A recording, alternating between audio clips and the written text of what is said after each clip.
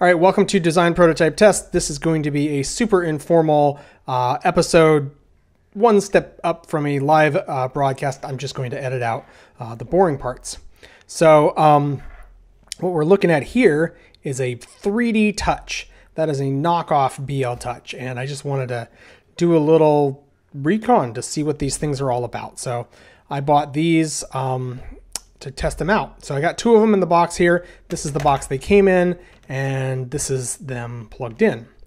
So plugging them into this Duet control board that I still have yet to install, and let's just plug that in to the computer to power it up and see what happens, see if the BLTouch runs. Now I've already updated all the software, or the firmware build, so this BLTouch clone should be functioning just fine, and it's not. It's doing this weird red-blue thing. So if I extend it, same deal, and if I retract it. But if I connect to the board here, and then here in my macros, I can do fix errors, and I can reset the BLTouch. You can see it stops blinking, it does the red, and it does the blue.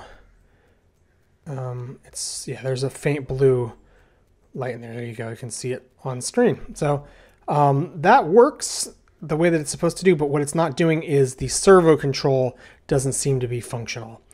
So I'll tell you what, guys, let's just try out this genuine BLTouch. Now, I bought this a year ago. I think it's a year ago now, so I think there's a newer version of this sensor out there. But let's just open this package and try it out.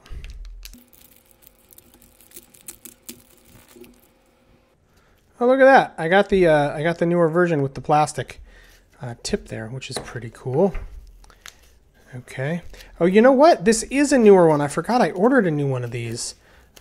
So that's really cool. Okay, let's just plug these wires in. All right, now that that's all plugged in, let's power up the board once again. That's exactly the way that it's supposed to behave. So that's the little BLTouch, self-diagnostic that it just ran. So that's a functional sensor. That's the way things are supposed to go. And this is not working, and it looks like servo control is not working. So because that's not working, I'm going to disassemble this one, and let's take a look at how these BLTouch sensors actually work.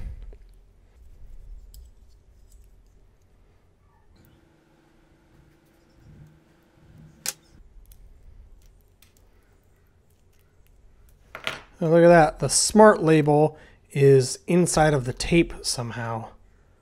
I think I see it right there. It's a little piece of tape itself right inside of the very... There we go. There's the smart label.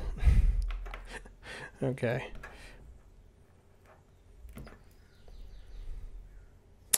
Let's pull this apart. So that's how that comes apart.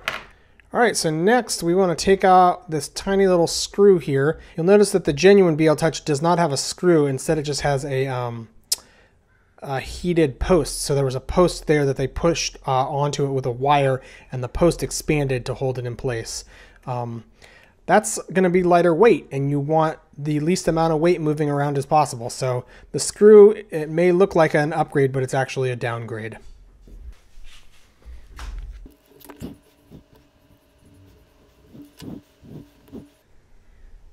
This plastic is kind of weird. It's got a texture to it, whereas the original BLTouch is smooth the whole way. I don't know if that means it's cheaper or more expensive or what, but my guess is that it's not more expensive. So that is definitely glued on there as well as put on with the screw. I'm using some serious force there to try to wedge in between the PCB. Oh, I can see. Can you guys see the glue, the shiny glue?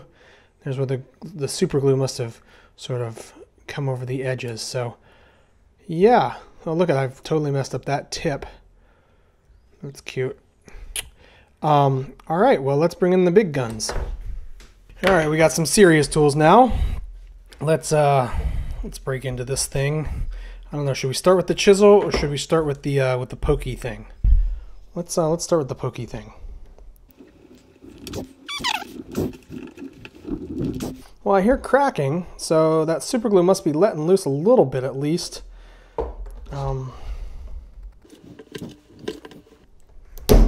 There we go. That's done it. Okay. Well, wow, that is super basic. I had no idea it was this simple. Okay, so I think that's just a magnetic sensor, and then that's going to be a little magnet inside of there. So right inside of the plastic right there, it's a little magnet. That's a magnetic sensor. And then my guess is under here is going to be a bunch of copper windings that, yep, there we go. So that's just your electromagnet. And then what happens is the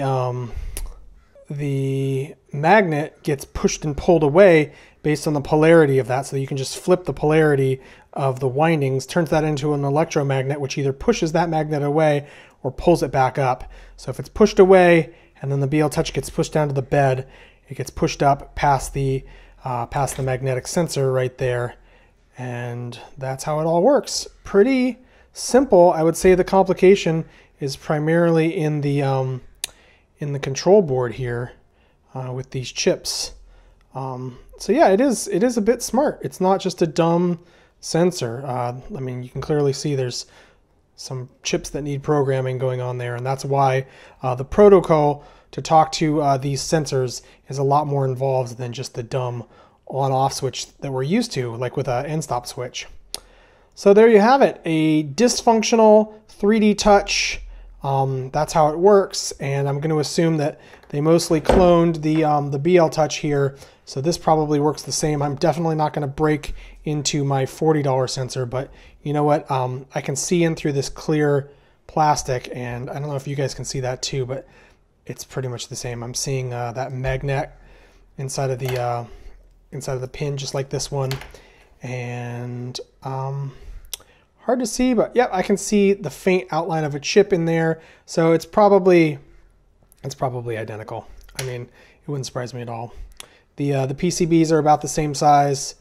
The what do you call these things? The clips that plug in are exactly the same. There you go. See it? Already popping in there. Yep. So that is just a clone, and somewhere along the lines, this clone just didn't work. And they're going to ship to you products that just don't work straight out of the box.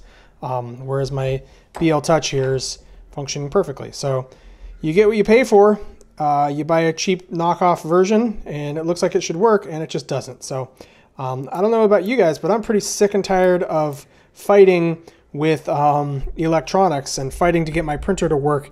It's hard enough setting up a printer as it is. When you buy faulty components, it just makes your life so much harder. So yeah, it stings. These things cost $40 and these cost like $8, and that stings. But this one just didn't work for me, and I've had reports coming in from my Patreon supporters that theirs didn't work as well. So you're going to get what you pay for when you buy Chinese clones, and it's immoral. Like I've said before, you're supporting thieves.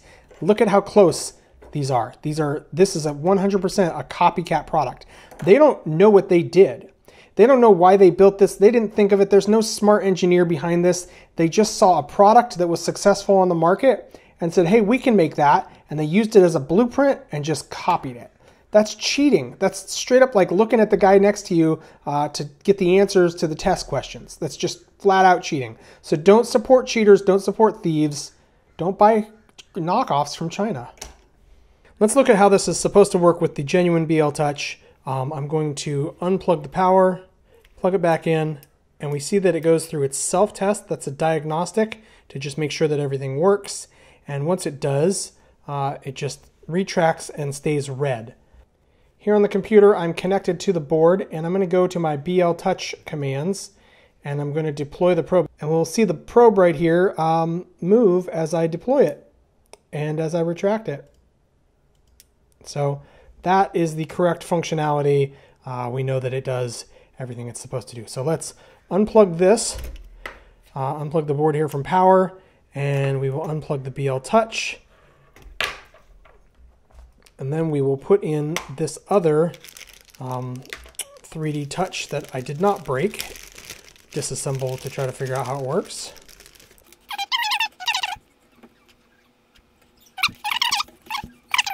Okay, so now that I've got this plugged in, let's try powering it on by plugging it in. And it immediately pops an error. Through the web interface here, let's just reset the BLTouch, which will stop the light blinking. And then we can go BLTouch commands, we can deploy it, nothing. And retracting it, nothing. Just starts popping that error. These don't work, these ones do, so well worth the money to get something that works. The final thing here to talk about is the wiring. You can see here I've got these male pins here plugging into the female ends on this connector that plugs into the sensor. So that goes in there like so. And that's how it should work. You should connect it just like that. The extended wiring that came in the box has both ends which are female. So how are you supposed to plug in to the shorter loom here with the sensor connector? These are female as well. So you have 3 female connectors. This is like a lesbian menage a trois. I don't know how that works. Also, the way that you can tell the genuine BLTouch from the clones, if it's not just super obvious by the name, this is BLTouch, whereas that is 3DTouch. But just look on the PCBs, you will see this QR code, and that's the high quality one that you want. That's the one that you know will work.